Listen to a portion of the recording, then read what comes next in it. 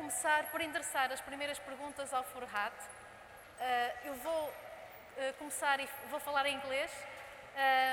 So now I'm going to switch in English in order for Furhat to understand me properly. So Furhat, good afternoon and welcome to this panel.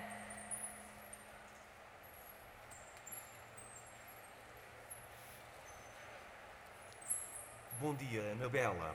É prazer estar convosco hoje nesta bela cidade de Lisboa. Well, that's a surprise. I didn't know you could speak Portuguese, so maybe next time we will only speak in Portuguese. So Furhat, can you introduce yourself to our audience today? Of course. Hello everyone. My name is Furhat. I am a social robot that is designed to interact with humans in the most natural way possible, in the same way you interact with each other. I am so excited to be out in the world, and I can help in so many ways. My mission is to make technology more human-friendly, more social, and inspired by the ways humans evolved. That's a great intro. Can you just tell us some of the things you are capable of doing? Sure. Why don't we start with my face? For example, I can make all kinds of expressions. I can smile. I can pout. And sometimes perhaps even look very angry. In fact, I can change my face completely to match what I am supposed to do. For example, I can be a woman, like this. So if you look like a woman, can you sound more like a woman? Yes, of course. I feel much better when my voice matches my face. So if you can look like everyone and sound like everyone, I assume that you can speak many other languages?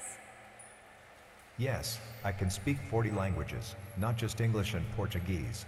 This is a powerful way to build personalities for different applications. So Furhat, that's all very interesting, but in this panel we are discussing the future of work, how the fourth industrial revolution is reshaping the business world. How do you think technology like you can help us improve the performance of our employees? And what makes you different from a chatbot or a smart speakers? I can combine all these features to create powerful social interactions that would benefit from a rich personality. For example, I can teach you a new language, or screen you for a medical condition, or help you find your way in an airport. For example, can you show us how could you help me at an airport? Absolutely. Imagine that you are in an airport while I activate the airport concierge. Hi Annabella. I'm Jane, the airport concierge. How can I help you today? I can't find my gate number. I'm flying TAP to Madrid at 8 p.m. Got it. Your gate is C12. It's just down the hallway to your right. The flight is delayed for 30 minutes, so you will have time to enjoy a meal in the restaurants nearby. Hope you enjoy your flight. Goodbye. So what do you think of Jane? Pretty cool, huh? Yes, Jane was very helpful. I can already imagine you in venues like these, directing people to their seats, or even in companies, teaching employees new skills or new languages, or even in recruitment companies to avoid the recruiting bias.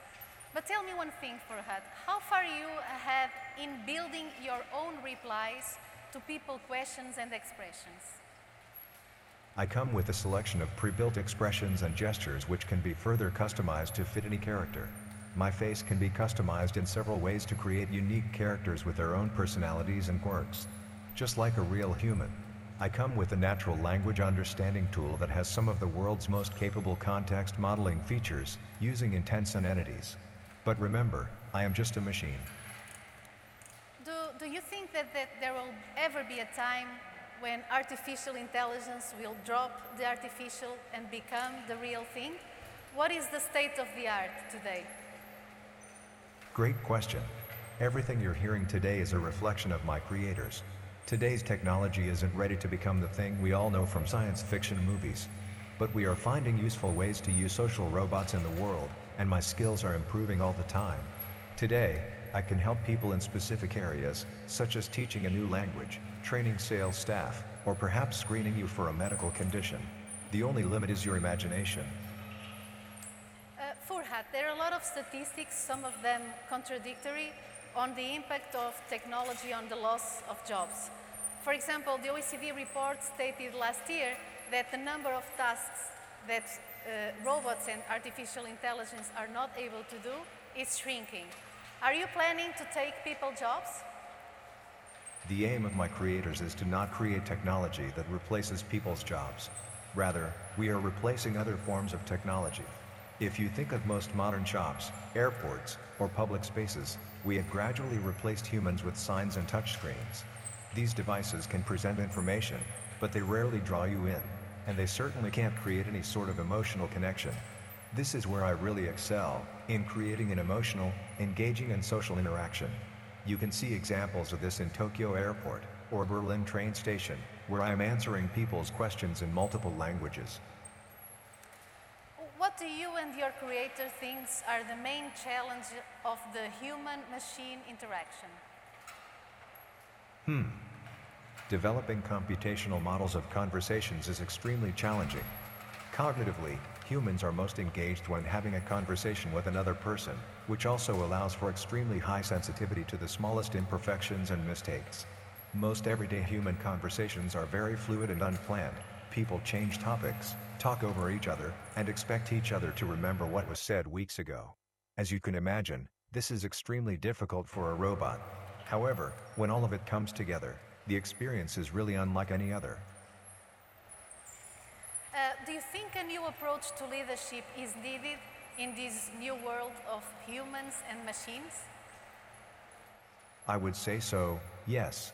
World leaders and governments have to start planning for the future. There is a definite shift in the way people work, as machines are increasingly doing more automated and repetitive tasks.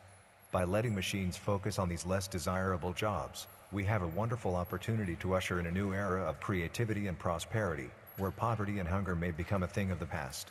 Of course, there is also a flip side. A lot of people today find meaning in their work.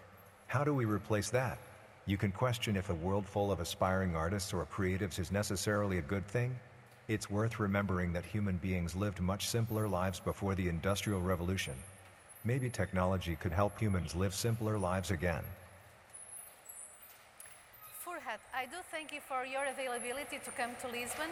Are you able to take people questions after the panel during the break?